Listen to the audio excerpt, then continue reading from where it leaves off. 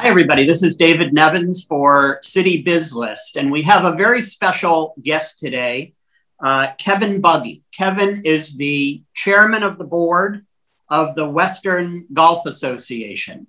Kevin, welcome to our program. Thanks, David. It's great to be here with you today. Terrific. And so, Kevin, let's start with the fact that maybe not everybody knows what the Western Golf Association is. And certainly your role as the chair of that organization. So let's start with telling our viewers a little bit about the Western Golf Association and maybe a little bit about yourself too, and how one becomes chairman of the Western Golf Association. Okay. Well, first, the Western Golf Association was founded back in as far back as 1899. The Western Golf Association itself conducts 6 tournaments, 4 amateur and 2 professional on a yearly basis. One of those tournaments being the BMW Championship, which is a PGA Tour event and part of the FedEx playoffs. The Western Golf Association also oversees the Evans Scholars Foundation, which is one of golf's largest charities, which provides young men and women college scholarships. I've personally been involved with the Western Golf Association for over 25 years as a supporter, as a volunteer director, a member of the Board of Governors, and now as chairman. So as chairman, besides overseeing the governance of our organization, I'm there to support and lend guidance to the staff when needed. As a board together, we work together to ensure that our missions of championships and scholarships are fulfilled. And then there's some fun parts to it too. I get to attend a lot of different events and interviews for our kids as they're finalists for the scholarship and get to go to the tournaments. But what's important about that is that we use those opportunities to communicate with our supporters and our volunteers and let them know where we stand, the current state of the Western Golf Association and the ESF Evans Scholars Foundation. I think this communication is really important because it allows our constituents to stay connected to our mission.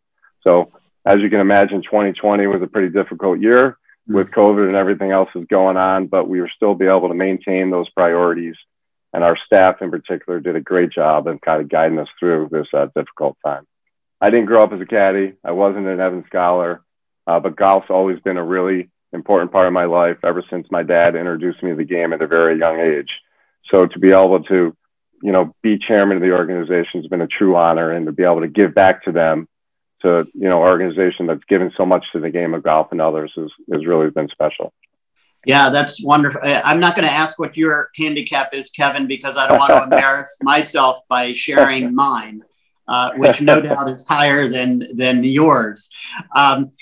Kevin, you mentioned the Evans Scholars Foundation, which is a big part, obviously, of the Western Golf Association. And as I've gotten to know and to learn about Evans Scholars over the last few years, it's just fascinating. And talk a little bit about what it means to be an Evans Scholar. And let me just set this up for our viewers, if you don't mind, that you take young caddies and you're offering, of course, very significant college scholarships to them. But your view is that caddying is really training for life and for one's career. So, take it from there, Kevin, and correct me if I'm wrong or add on to that verbiage. No, you're 100% correct. And, I'll start kind of going back a little bit about the Evans Scholarship. But, we believe that our scholarship, the Evans Scholarship, is one of the largest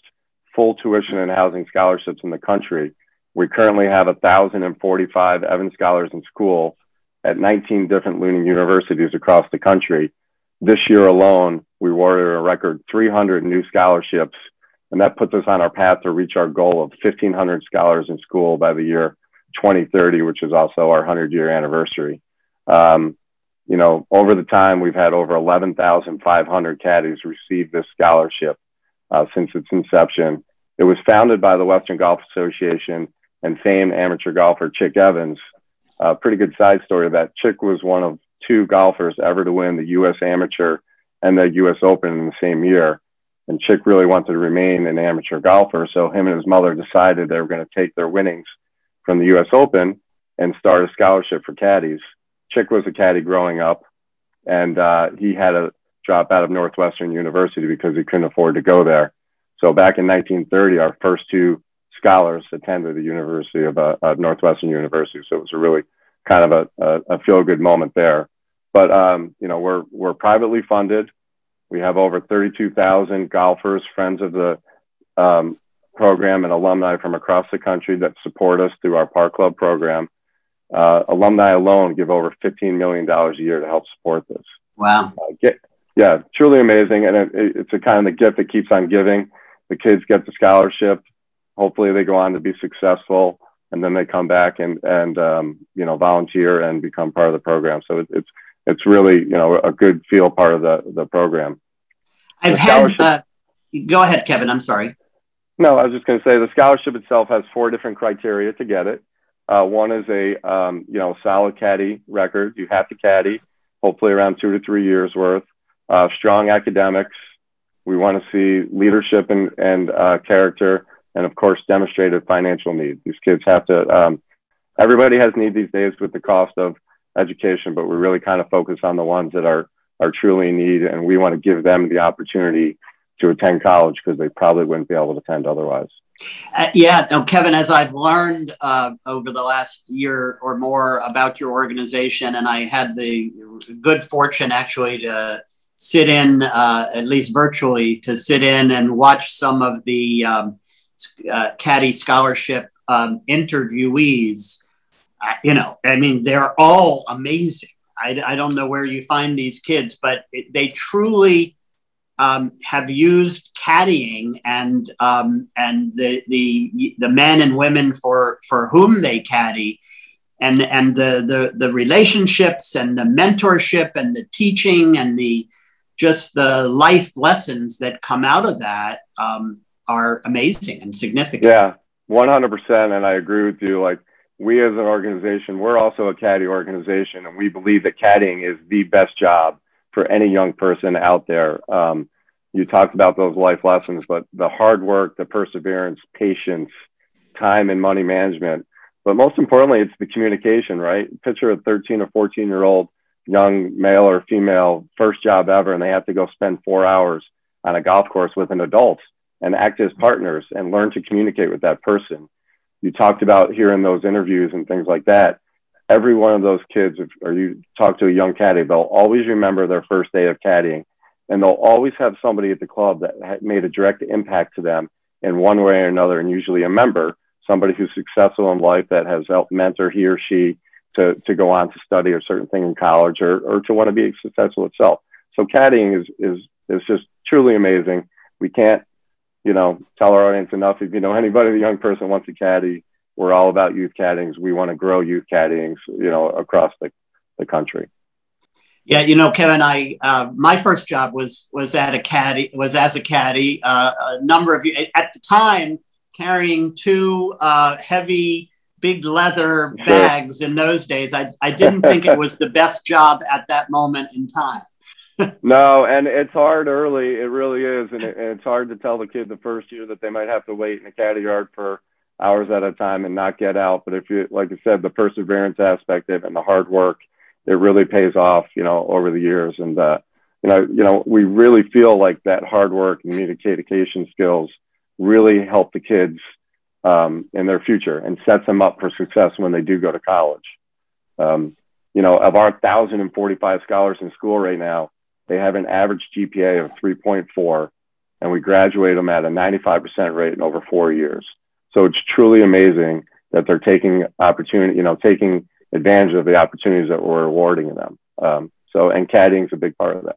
Tell our viewers what this Evans Scholars House is all about. Yeah, so part of the formal agreement with the University of Maryland, the Evans Scholars Foundation was, able to purchase a historic piece of property for the local people right on the corner of Hopkins and College Avenue, right in College Park. And this building will serve as the future home of the Cays Valley Evans Scholarship House. This new chapter will be our 18th scholarship house. We expect for the doors to open in 2024 after a few renovations. But in the meantime, I said we had 3 kids coming in this year, and we'll continue to add kids. They'll live in the same dorm together to get part of that community feel.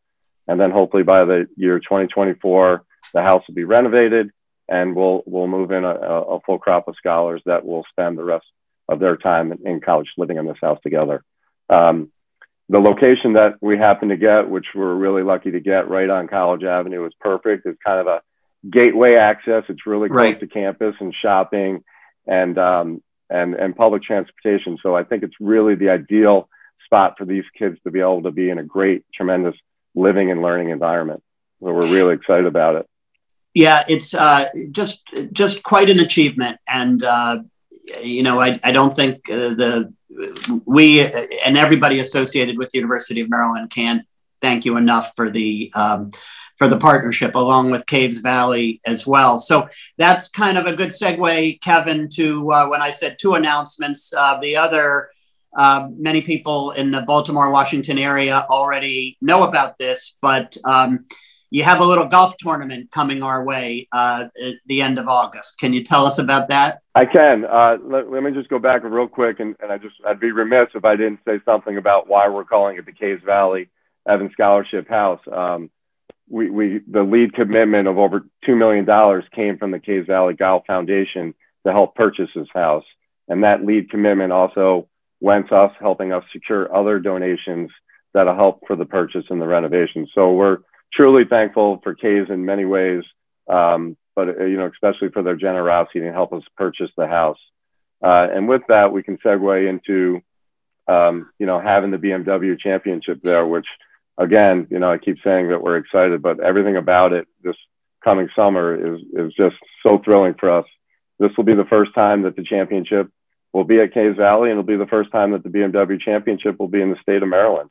You know, so that along with us announcing, you know, being partners with Maryland is really thrilling as an organization. Yeah, I mean, I know that everybody's just so excited about the tournament, about the new partnership with the University of Maryland and Evans scholars coming to the University of Maryland, the development of the house, just all good things. And we're even, you know, excited about the fact that, you know, Under Armour, of course, is headquartered in Maryland, and they have a big deal with Jordan Spieth. And fortunately, even Jordan Spieth's been playing pretty well the last month, so he's definitely going to be in that tournament as well. Yeah, I think the great thing about the tournament, it'll be a kind of a you know, bring everything together, all these announcements, and celebrate it all at the BMW Championship. And you know, what's great about the BMW Championship is some of the, you know, the top 70 golfers in the world will be there, and they'll be competing to be the top 30 to play in the Tour Championship, and that'll be determined that weekend. You know, it was a little disappointing last year with COVID not to be able to have fans at Olympia Fields, but, you know, we really had a great finish there. I don't know if you guys remember, but John Rahm beat Dustin Johnson in a playoff hole, the dramatic 65-foot putt on the 18th hole. And we really, you know, think we can take that momentum with us from last year and bring it to Caves Valley. And it's just going to be a great, great tournament. You know, a little bit about the BMW Championship. It actually debuted back in 1899. It was called the Western Open. And it is the third largest PGA or oldest PGA Tour event on the tour, only behind the Open Championship and the US Open. So it's hard to argue with some of the history and the prestige of the event. We've had a great list of past champions, including newer ones as Rory McIlroy, John Rahm, Dustin Johnson, Justin Rose, and of course, Tiger Woods. So, but besides the fans getting to be able to see great golf, the one really major important thing about the championship this year is all the proceeds go back to the Evans Scholars Foundation. Since 2007, when we partnered with BMW, we've been able to raise over $35 million to send deserving caddies to school. And we can't thank BMW, obviously, enough for their support and their partnership. But we also expect this year to see a significant economic boost in the Baltimore and surrounding areas. You know, knock on wood, we're estimating to have close to full attendance, over 100,000 people. And we think that might, you know, have an impact of close to $30 million. So it's really going to be a great week for us, for the WGA, the Evans Scholars, for everybody at Caves, and hopefully for all the, you know, the fans of golf fans from Baltimore and the surrounding areas. Well, Kevin, you've been an amazing spokesperson for your organization, and obviously an even more amazing leader of that organization. And so kudos to you and your work at Western Golf Association, the Evans Scholars Foundation, the BMW Golf Championship upcoming. I look forward to meeting you there on the links.